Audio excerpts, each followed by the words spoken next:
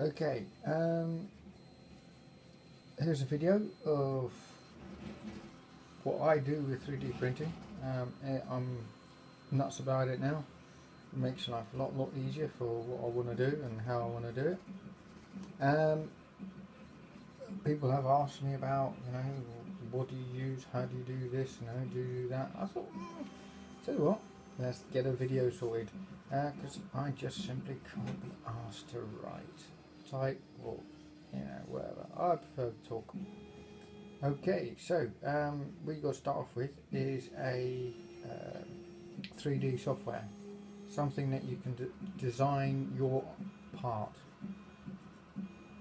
I'm using Inventor, Autodesk Inventor. It's 2015 edition. I love it. It's simple. It's easy when you get to know it, and you can do so much with it. In front of you here we have a grill. It's for the DAF 2800, which I'm supposed to have been finished ages ago, but I've been just dilly-dallying, problems here, problems there, and I just wanted it to be perfect.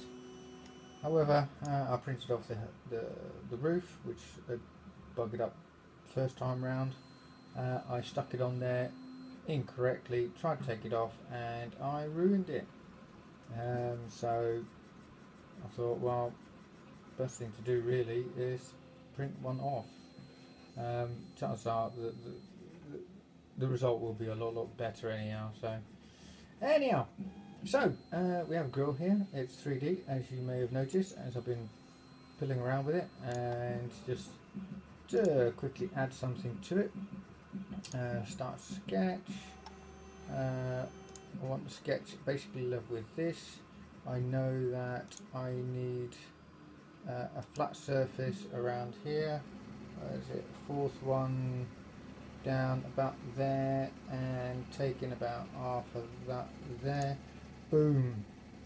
Alright, so I'm going to extrude that and that and that and that, and then I'm going to push it the other way. Now what it does, it actually went into a cut mode, so it's actually going to cut that out. We're going to change that to solid. It's at 10, so we're going to keep that as well. Boom, solid. And we can put some writing on there. I can't remember what's supposed to be on there, but I'm going to leave that at that. First of all, you've got to save it as normal. Save. Right. So I'm leaning forward here. No, it's not a roof. It's front. Oh no, grill. Front. There we go. Boom. Right, so that's saved. Now what we need to do is create an STL file. So save copy as, and change the format, STL file. Boom. Double check this, make sure it's in millimeters, because you can set it to inches, and that really doesn't make for a good file. Okay, so I saved it. So now we have a 3D file saved. I'm going to go to my slicer. Now, slicer is basically, it is what it says on the tin. It slices your 3D item into layers. Now these layers are predetermined by how you set it. At present moment, I've got a 3D print on the go. As you can see, 22 hours and 31 minutes. That amount of ABS, but I'll go into that in a little bit detail. Right, okay, let's remove that. Import. So first of all, we're going to import the item. It's under projects, DAF 2800, grill front. There we go, you see? There's the front grill that we made. Well, I made. No one's going to take credit.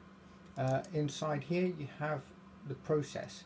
Now I can have multiple processes. I can have process 1, 2, 3, 4, 5, and I can select the models that it belongs to. So I could do various things. I could also make one process stop at a certain height and the other one continue from that point on. So it depends on how you want to do things. If you want to save more filament, there's just so much you can do. Anyhow, In this example I'm using the left extruder because the right one is knackered. I do not need support. My layer level I've got at 0.1 millimeter. I have printed on 0.05 millimeters. It's not great, but it works. I'm going to put it at 100% infill. Infill basically, you can see here outline perimeter shells, so it will go 3 times around the edges, and then if there's any gap in between, it will fill that gap. If I did no fill, then I will not have that gap will remain a gap. Right, so 100%. In additions, you could have an outline that goes around it. I don't do that. I have a raft so it sticks down. Infill, there you go. I can set, I'm going to get rid of that one. I can set the angles that these the extruder goes. So in 90, so 90 degrees and 0 degrees. So it will go squeeze, squeeze, squeeze, squeeze, squeeze, squeeze, and then next layer squeeze, squeeze, squeeze, squeeze, squeeze, squeeze, squeeze. So you know, this is the support side live. So you can have the amount of support that's given. So the higher the support, the denser the material will become. If you make it less, then it's more sparse. So in this case, it will print squares, as it were, and at 6% it's going to be large squares. If I increased it, the squares will get less and less, but you'll use more filament. Temperatures is ABS, so that's up to 230. Build platform I've got on 120. Do not use 130 because you burn the cabling out like I've done, so do not go above 120. There's no need to anyhow. Cooling, well, with my printer there is no additional cooling. It's the cooling fans that are on my printer are just for the extruders, not for cooling your item. G-code, you can change the Z-axis offset.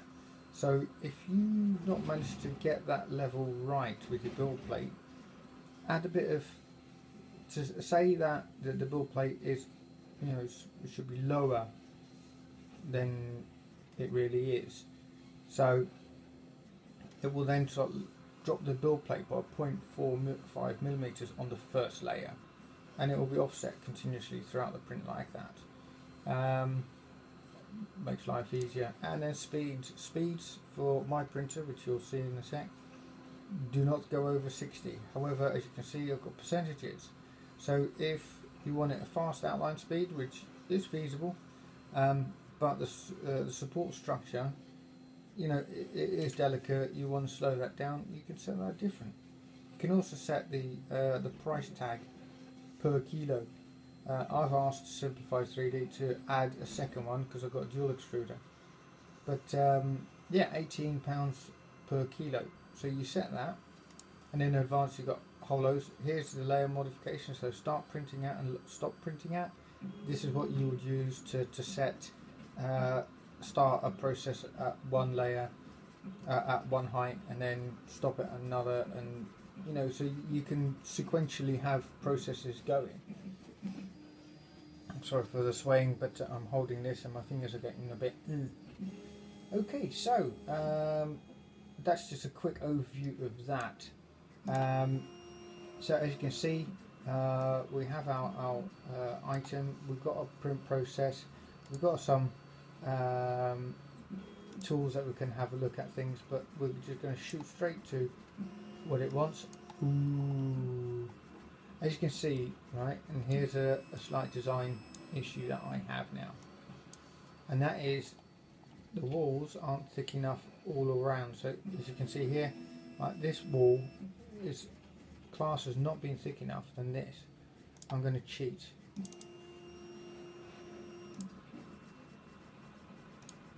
See if this works. No, got to go less than that. Bloody hell.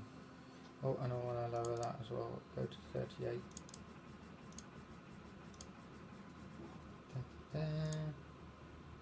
I've cheated. There we go. See? Now there's a lesson for you. Your nozzle diameter will dictate what it will and will not print. If these walls are less than 0.4, if your nozzle is 0.4 millimeters, it will turn around and say, ain't printing that. Right, but I cheated. I lowered the nozzle diameter just to cheat. I have to increase the extrude multiplier, which is the amount of extrusion that takes place. However, you can see here, right, it's just one line on the inside and a double line on the outside. I can analyze this item. See, these are all the layers. I can analyze this, and just to give you a better understanding, it's a cross-sectional view. If I just zoom out and do the x-axis, you can see it's just chopped it in half. Right, this is so you can analyze it. Right, there we go. Let's move it slightly forward. There we go. The more I zoom in, you can see the layers individually. So you can analyze, see where the failures are, or where you're going to have drama, so that if you're not using support, where it might just fall down. Alright, so we're going to turn that off. Now with Simplified 3D as well, you can see here it's going to take me 2 hours to print this and 42 minutes. It's going to use 8.224 meters, considering that one reel has got about 333 meters of filament. It's, you know, there's not a huge amount, and it's calculated the cost based on this, or based on this. I don't know. It could be the weight, right? But I've got it set at ABS if I remember correctly. So it's 0.44 pence, right, for this print. And then once I'm happy, I'll go begin print over USB or save toolpath to disk. Now this will allow me to put it on an SD card. I have no reader for an SD card. Any amount of amendments I make before I let the whole print continue all the way through, it's just going to be a pain in the ass. So I don't tend to do that. I tend to go over USB. So let's pretend I have pressed print, and we'll go to my printer. This printer is a Wanhao Duplicator 4S. Oops, sorry, fingers. The S stands for steel. It means it's got a metal structure rather than the plastic one, which is the X. 4 is the fourth in a series, and you can see there's I've had to deal with the cable at the back for the heated build plate. If you're going to print ABS, heated build plate is a must. It is printing a SB300 Thermo King. Oh, yeah, I had to think about that. And as you know, that's about 22 hours. You saw that earlier. Right, okay. Having a look at what's going on. You can see 2 fans. These 2 fans are not for your item. These are for the extruder. Without them, you'll see the... And I'm going to put my fingers in front of the camera and hopefully point them out. Where's my finger? There we go. Right. Where's it gone? Where's it gone? Where's it gone? Right. See where my finger's pointing there? There's a little lever and there's a little hole. This lever forces the filament against an extruder gear. Basically, the gear pushes the filament into the head. Now, if there's not enough pressure, it will start to skip. And then it'll start to shred your filament, and then you got the teeth will then become a bit clogged, and then with the clogging it will just not extrude at all. I've had that. That's why these are grey. They should be black. I've replaced them twice already because I didn't realise my fans had died, so they weren't cooling, and then all of a sudden the shit hit the fan, in a manner of speaking. Right, so there's 2 stepper motors that are pushing filament down, but not for this print. Right, as you can see, let's see, get the focus right. There you go, you can see the layers there, nice and fine. They're 0.1 millimeters high. It looks a bit messy. There's going to be some post work required.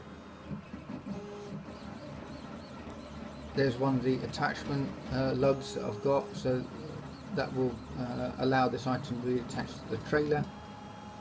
You can see some of the holes for the exhaust of the machine, of the Thermo King being made just on the edge, and on top you can see the squares. Let me just focus that. Right, you can see the squares. The squares are actually the support, not infill. They are set slightly off the item, which you can actually set. You can dictate yourself. It's not very clean, unfortunately, but I'm going to leave it at that. The infill, as you can see, there's gaps in the wall and also in the mounting lugs. These gaps are because the infill is not set at 100%. And there we go. Now on the digital display, hopefully I can show this to you. There we go.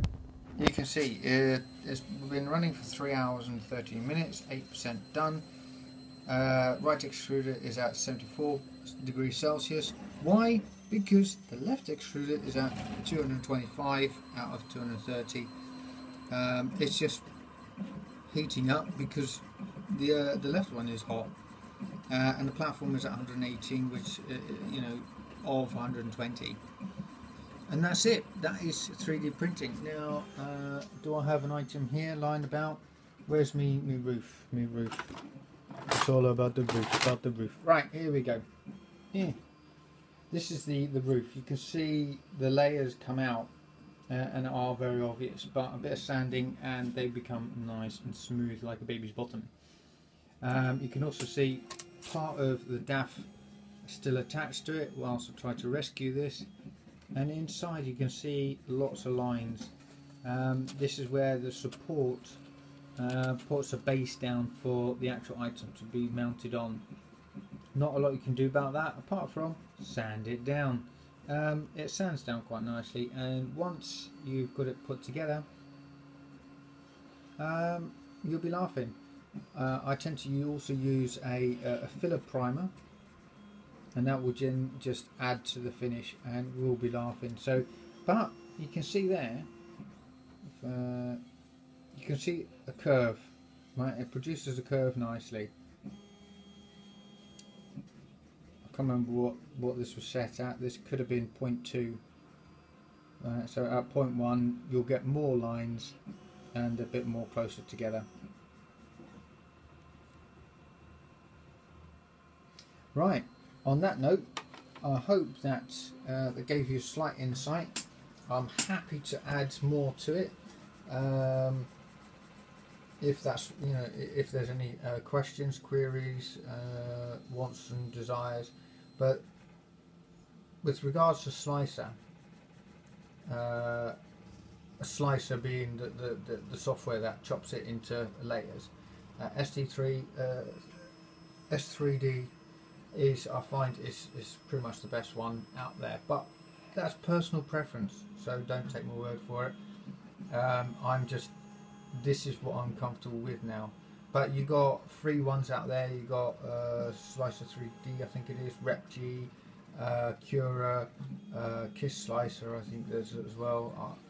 And you basically do the same. It's the amount of input that you as a user have to the software and how that is represented to you in order for you to use it. That's where the differences lie. Obviously there's an internal calculation that happens, algorithms, basically white man's magic. I have no idea what that is, but that also dictates how good it slices. And hey presto,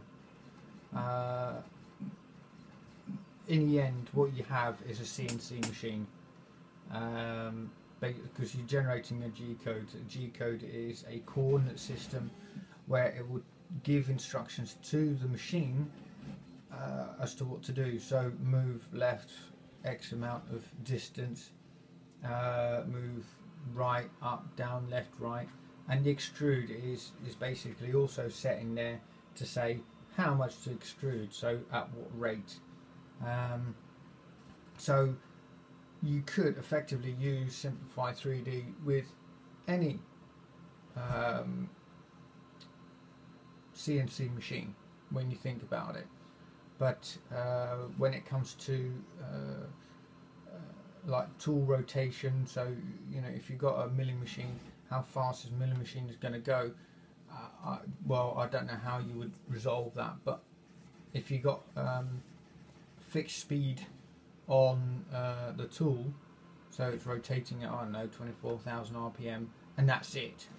You could effectively still use this, but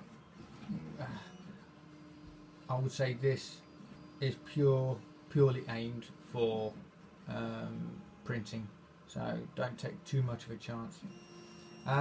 Yeah, let me know, see what you think. Thank you very much and have a good day.